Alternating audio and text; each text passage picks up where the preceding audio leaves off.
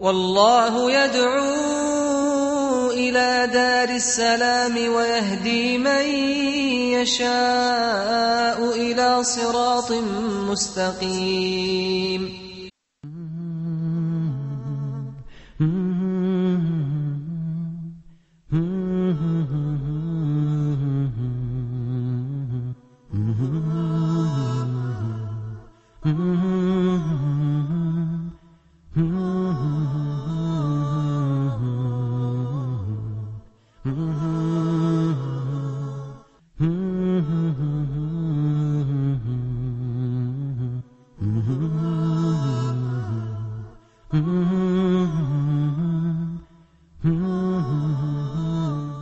بسم الله الرحمن الرحيم. الحمد لله رب العالمين، وصلى الله وسلم وبارك على عبده ورسوله الأمين نبينا محمد وعلى آله وصحبه أجمعين. Dear brothers and sisters in Islam, Assalamu alaikum wa rahmatullahi wa barakatuh, and welcome to Mercy to Mankind. On my right is Brother Ahmed Abdul Jawad, and on my left is Brother Mohammed Abdul Salam. We would like to welcome them all to our program. Last time we met, we talked about the first migration of the Muslims to Abyssinia. They're trying to fled their country, their homeland, simply because they want to worship Allah Azza wa Jal alone. Yet, the pagans, their people, their blood, did not allow them to do so. They tortured them, and in some incidents they killed some of them. They deprived them from their basic rights to worship their Lord. Therefore, a number of 16 almost Muslims immigrated to Abyssinia, to Al-Habasha, in the eastern coast of Africa. And soon afterwards, they heard that there was a truce between the pagans and the Muslims. So they returned immediately, hoping to find this news true. And to their surprise, it was not. Therefore, the Prophet ﷺ gave them the permission for another group to go again to Abyssinia. But this time, because the first group were as a scouting group, they saw the environment, they saw the country. Once they came back, they told their brothers and sisters that the things there were settled and it was okay for them to migrate to Abyssinia. The second group were comprised of over 100 Muslims, men, women, and children. They all fled Mecca and went to live in that new land. And it is not easy to migrate from one country to the other. They're not going there to pursue a job or a career. They're not going there to medicate. They're not going there to do something that is recreational. It's not for the recreation they're going. They are going there to flee with their religion, to be able to worship Allah Azza wa Jal alone. And they're abandoning everything that was so close to their hearts. Their families, their loved ones, their properties, and everything that connects them with their past. They are leaving all that behind in pursuit of their cause, which is to worship Allah Azza wa Jal alone. Do we think that the pagans left them on their own because they have left their country? They gave them their freedom to worship Allah Azza wa Jal? No. The pagans sent an envoy to follow them and to convince the king and the authorities to send them back again to them. And this is exactly what's happening in the world at the moment. If someone flees with his religion to another country to worship Allah Azza wa Jal alone, he's not a terrorist. He's not an extremist. He simply wants to worship Allah Azza wa Jal in peace. And that is why the Muslims had to migrate to Abyssinia to be able to worship Allah Azza wa Jal in peace. Later on, the pagans did not leave them to worship Allah in peace. So they sent a convoy of two. They sent Amr ibn al-As and Abdullah ibn Abi Rabi'ah with the sole objective to make the king throw them back again to their people and country. What they did was very basic. They started by bribing the clergymen. They went and met the clergymen of the king, who were the priests at the time, and they gave them presents. And they explained to them that to your kingdom came ignorant boys of ours. They are from our country.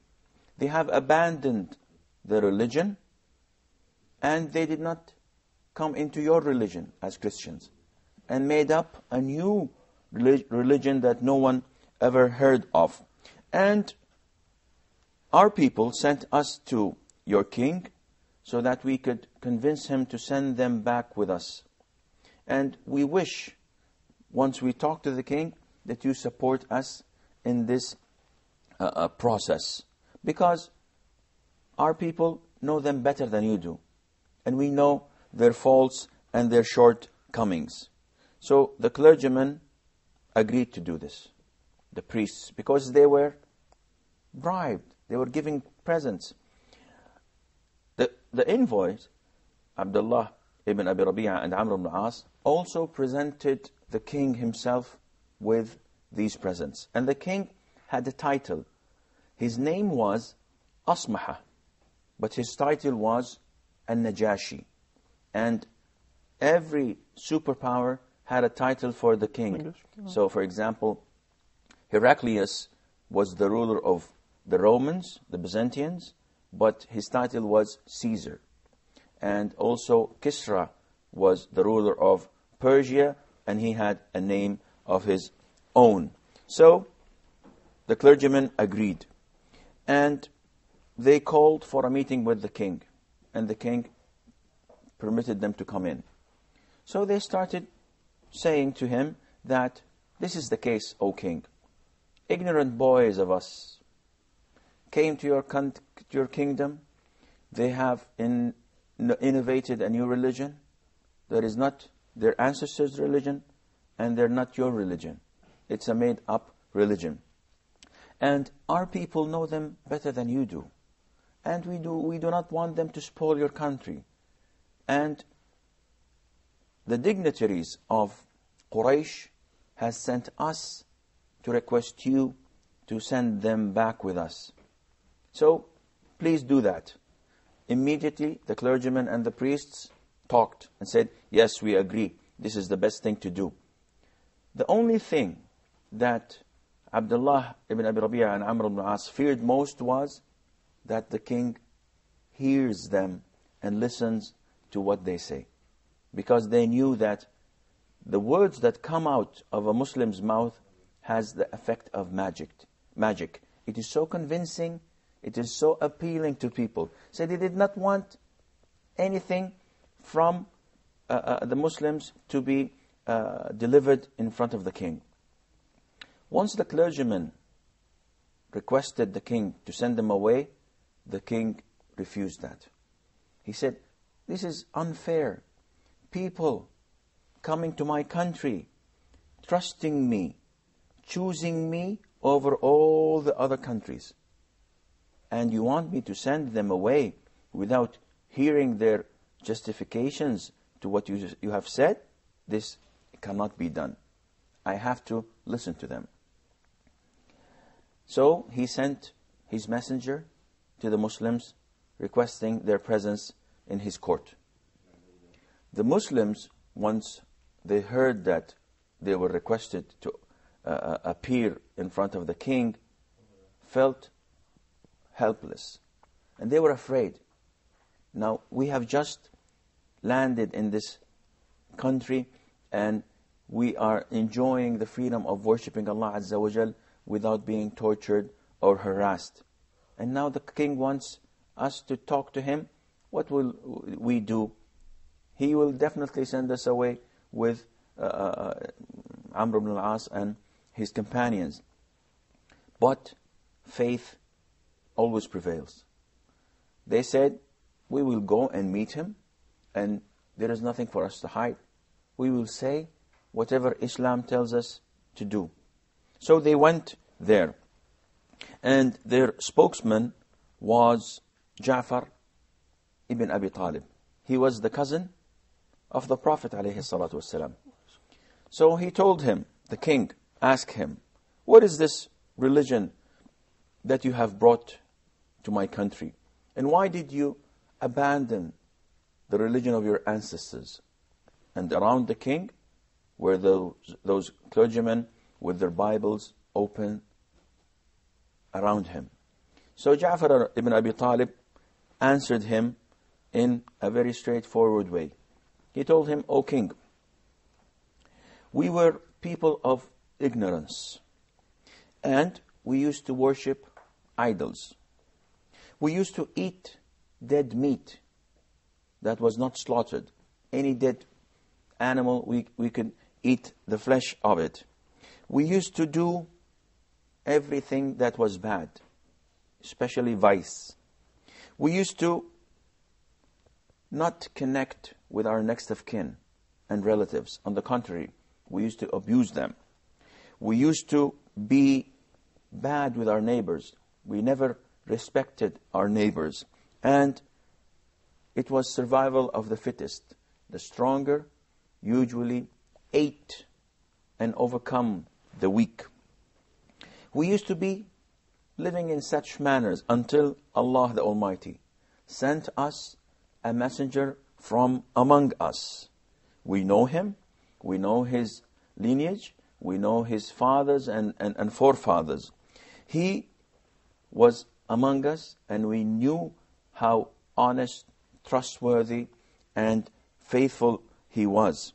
We knew him because we saw whatever he did, and he was not one of the bad ones. He was among the very best of us. He called us for one thing. He called us to worship Allah Azza wa Jal alone, and forget everything else that we used to worship and associate with Allah. He told us not to worship the stones, the idols, the trees that we used to worship. He told us and ordered us to be honest in speech, to fulfill our promises, to give whatever we have been entrusted with, and to be kind to our next of kin, and to be kind to our neighbors and give them the best things we have. He told us not to do anything that is bad, and he told us that bloodshed is forbidden. So he prevented us from killing each other. He prevented us from false testimonies, and he prevented us from abusing the money of orphans. And he told us not to worship except Allah Azza wa Jal. He ordered us to pray and to pay money for the poor. And he asked us to fast the holy month of Ramadan. And Ja'far started mentioning the good things about Islam to the king. And this is what we have done, and this is what we have performed. And that is why our people did what they did to us, tortured us, abused us, and kicked us of our country. We have a short break, and inshallah, we will be right back.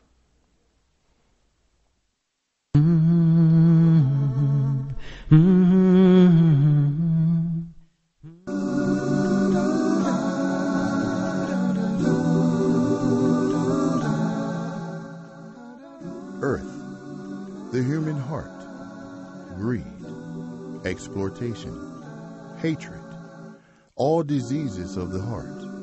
For the cure, join Huda TV every Sunday at 20 GMT for Moments for the Heart.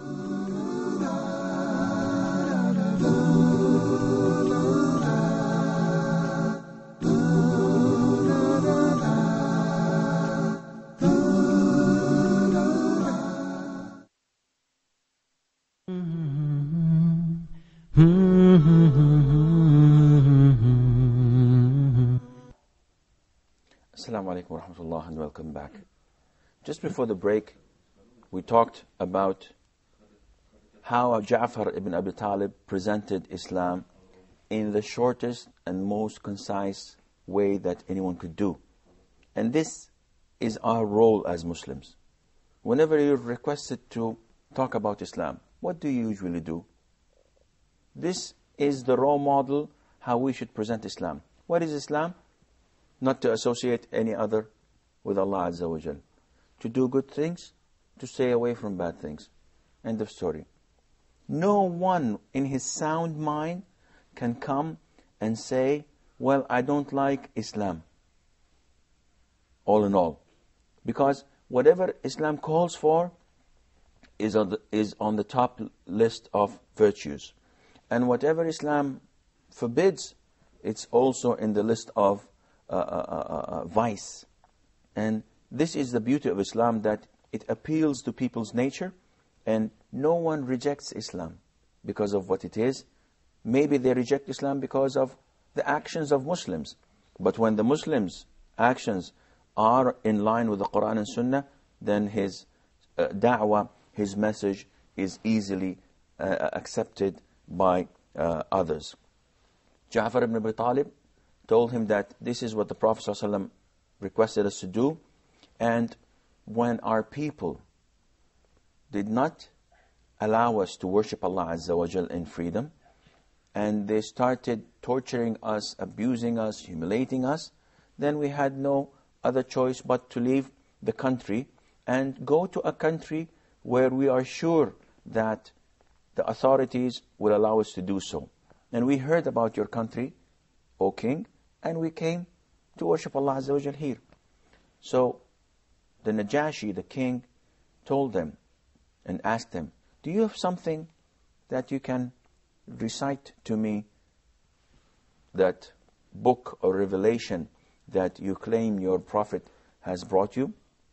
So Ja'far ibn Abi Talib read to him the very beginning of Surah Maryam. And in Islam, we have a whole chapter that is called after Mary the Virgin. And when he recited these verses that talked about Zechariah, the father of John the Baptist, and how he was so old when he was blessed by Allah Azza wa Jal and given this son, John the Baptist. And it goes on to talk about him taking care of Mary the Virgin and supporting her while she was worshipping Allah Azza wa Jal alone, because her mother, the daughter of Imran, the wife of Imran, made an oath and vowed that if she's pregnant, whenever she delivers, then this baby will be devoted only for the worship of Allah Azza wa Jal. And the story goes on to talk to us about her pregnancy, the miraculous pregnancy without a father, and that the birth of Jesus Christ, may peace and blessing be upon him. Yeah, I think it's very intelligent from Ja'far to recite verses from Surah Maryam. Yeah, that's very true, because he chose the verses that are related to the Christians. Yeah. And you can tell, you can sense that An-Najashi was a committed Christian, and that he loved Allah Azza wa Jal.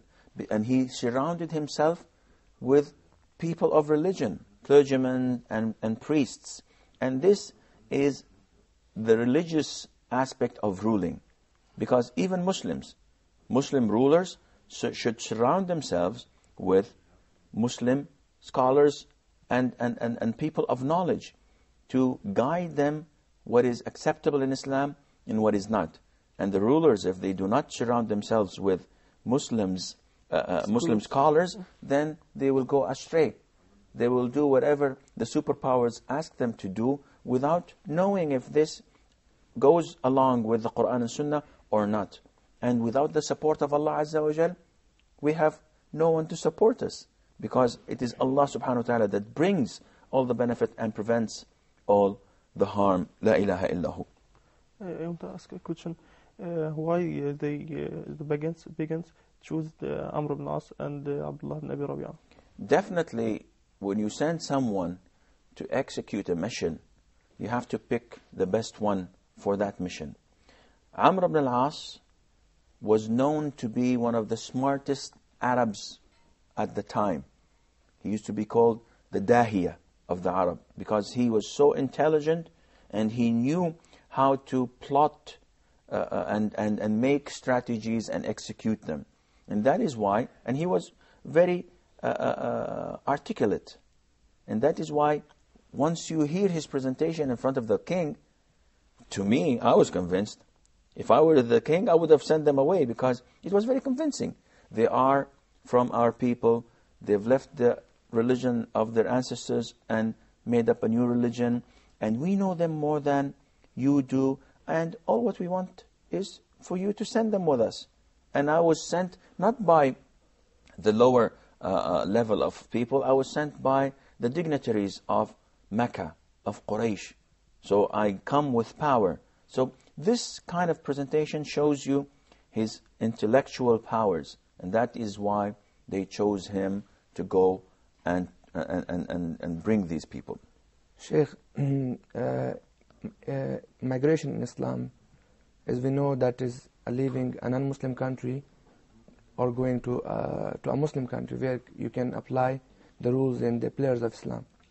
So the Muslims went to Abyssinia or to Habasha, and that was a non-Muslim country. Mm-hmm.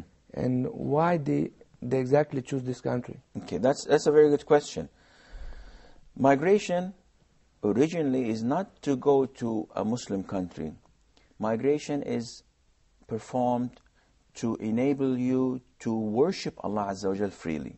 So even if you live in a Muslim country where you are oppressed, tortured, and prosecuted just because you are a Muslim or practicing Islam, then it is a must that you migrate to go somewhere where you can practice Islam.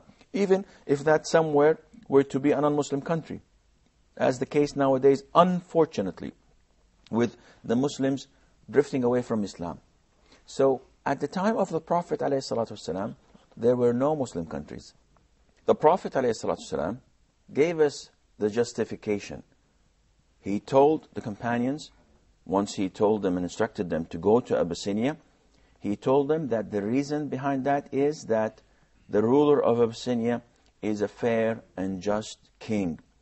People would not be done wrong to in his presence. And that is why they went. And it was manifested here clearly that was the case. So once the king heard from Ja'far ibn Abi Talib, and Ja'far started reciting the few verses of Surah Maryam, the Virgin Mary, the king started to cry. And all the priests and clergymen also started to cry because they were touched by this beautiful story, by this beautiful chapter of the Qur'an. And then the king said, you may go and worship Allah as you please. I will not allow them to take you to your country. And everyone went back to their quarters. Abdullah ibn Abi Rabi'ah and Amr ibn al-As were furious because they failed their mission. Amr ibn al-As, who was one of the most intelligent Arabs at the time, said, tomorrow I'm going to do something that will annihilate them from this country. And Abdullah was a little bit softer person and told him, come on, they are our cousins and brothers. Don't do something that is bad for them. But Amr ibn al-As was determined. The following morning, he went to the king and told him that, okay, you gave them permission to stay, but I just wanted to inform you that they say something really bad about Jesus Christ. And of course, as a Christian, well, unfortunately, nowadays it's a different story. In the old days, the real Christians would not allow anyone to say anything that is bad about Jesus Christ. Peace and blessing be upon him. As Muslims, this is completely forbidden for a Muslim to say anything that is negative about Jesus Christ, Moses, Abraham, Noah, any messenger or prophet of Allah Azza wa Jal. And that was the case at the time of the king of Abyssinia, An-Najashi. Nowadays, it's completely different. You can have people insulting Jesus Christ, or making bad drawings, or even cursing him. You have people impersonating him in movies, in comic books, and so on, and everybody is normal with this. And this is not acceptable in Islam. And it was not acceptable at the time of the Abyssinian king. So once he heard this, he asked for the Muslims to come again in front of him. And then they felt that there is trouble in the horizon. So they started asking each other, what are we going to say? Ja'far said, it's very easy. This is our religion. We cannot lie about this. We have to say exactly what we are told to say. So the king asked Ja'far, what do you say about Jesus Christ? May peace and blessing be upon him. So he told him, we only say what Allah Azza wa Jal has told us, that he is the messenger of Allah, he is the servant of Allah, and he is a spirit from Allah Azza wa Jal, given to the Virgin Mary, miraculously giving birth to Jesus Christ, peace and blessing be upon him. An-Najashi was a very wise king, and he himself was a monotheist. He believed in the oneness of Allah. So he looked down and said, this is exactly what the Bible said about him. The clergyman, the priest, all started to tremble and said, oh, making noise. And he told them, don't make whatever you want, make whatever noise you want. This is the truth that is in the Bible. And he told the Muslims that, go and worship Allah Azza wa Jal. In my country, you are the safe ones. No one will dare come and stop in your face, and whoever dares attack you, then he is attacking me. As for you, Amr ibn al-As and Abdullah ibn Rabi'ah, take your gifts, I don't need them, and go back to your country. I will never accept bribe from people when Allah Azza wa Jal did not accept the bribe from me. And this has another story, and inshallah we may get to know this story when we meet again. And until then, fi amanillah, wassalamu alaikum wa rahmatullahi wa barakatuh. Mm-hmm.